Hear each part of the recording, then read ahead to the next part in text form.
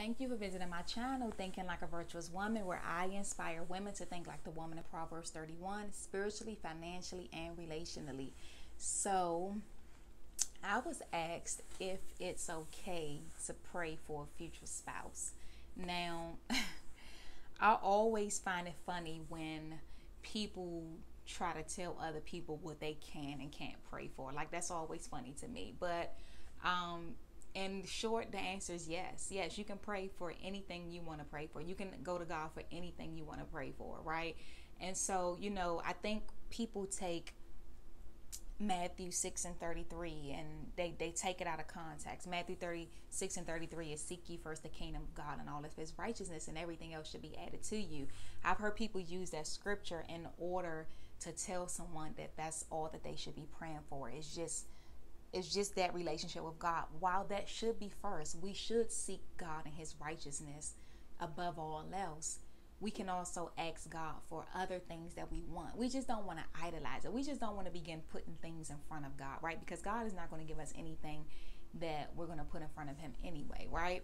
So I think it's just a problem when we begin idolizing marriage. When it's all we think about, we begin praying for that more than we pray for our relationship with God. We think about that more than we think about going to heaven. Like, we want to be married more than we want to go to heaven. We want to be close to a man or close to a woman more than we want to be close to God. That's when it's a problem. It's okay to come to God with what you want. The Bible tells us to cast our cares upon him. The Bible also tells us to acknowledge him in all of our ways. Everything matters to God. The Bible also tells us to come with him with thanksgiving and prayer and supplication, and to not worry about anything, but to pray about everything. Keyword, everything.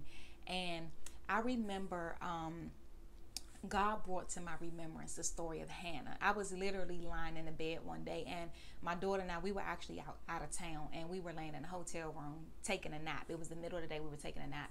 She was sleeping in her bed, and I was laying in my bed, and it was so amazing how God literally dropped Hannah into my spirit. Now, I was actually laying down trying to go to sleep, and so when he brought Hannah to my remembrance, I went to that story, and is that Samuel, First Samuel, I believe? Don't quote me. I'll list it below or leave it on the screen somewhere. Don't quote me. But where Hannah went and asked God, Hannah actually cried out to God for a son. The Bible says that the prophet Eli heard her and thought that something was wrong. And so the fact that he heard her and thought that something was wrong with her and thought that she was drunk or had been drinking, that let me know that she was crying. I mean, like, really crying and sobbing and like literally crying out to God.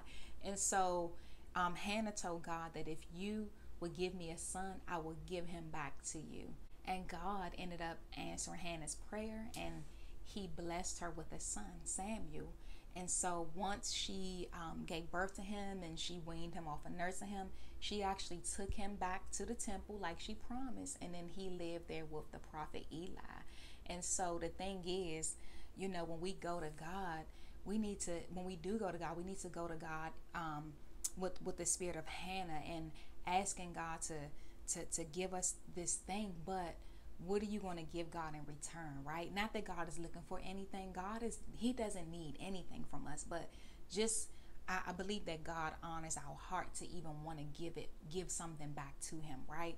So if you desire a spouse, if God gives you that, how are you going to give that spouse or your marriage back to him? One way you can do that is by glorifying God with your marriage. One of the things that I promise to God when it comes to my future marriage is that I'm going to glorify you with my future marriage. I'm only going to marry a man that I know that is going to be purposeful. Our purpose together is going to bring you glory. Our purpose together is going to bring other people into the kingdom. So this is one of the ways that I will honor God with my marriage. This is one of the ways that I will give God to give my marriage back to God. So just think about those things. Like, what are you going to do to honor God? How are you going to glorify? How are you going to give that thing back to God that you are praying so earnestly for? And it's okay to earnestly pray. Just look at Hannah. Hannah cried, and there's so many other people in the Bible who cried out to God and asked God. Jesus himself cried out to God and prayed to God about everything. It is okay. Don't let anybody tell you to not pray about certain things. The Bible says to acknowledge him in all our ways. The Bible says to pray about everything. So that means that everything matters to him.